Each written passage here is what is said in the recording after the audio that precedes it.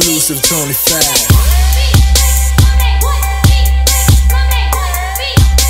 First Indiana school right here. We appreciate Thorntown Elementary. Well, we are glad to do it. Thank you. Glad to be the first of that. Your program today took it to that next step. I thought it was great, and I love the student involvement. And I think it kept there. So I You like the core values? Yeah, yeah. The kids work towards core values, definitely. things like that. Yeah. Okay. Kind of took it to another step than what we had perhaps introduced with our bullying, anti-bullying program. So okay. Yeah. So you thought it was? Yeah. No, I thought it was great. I thought it was great, and I love the student involvement.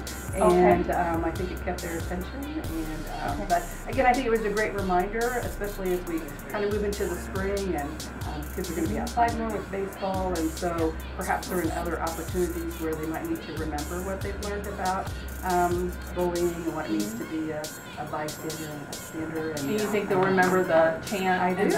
I do. Okay. Yeah. Awesome. No, I thought it was great. I thought it was great. So thank you.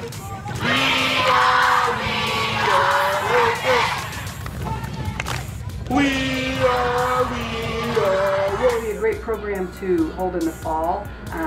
We had a safety day and had the bullying presentation as part of that, but we won't do that yearly, so I think it's a great way just to bring the students together and talk about what bullying is and also even more the impact of it, I think, on you as a person in your future. I think that your program today took it to that next step that perhaps we've not done in the past. So I think it was great.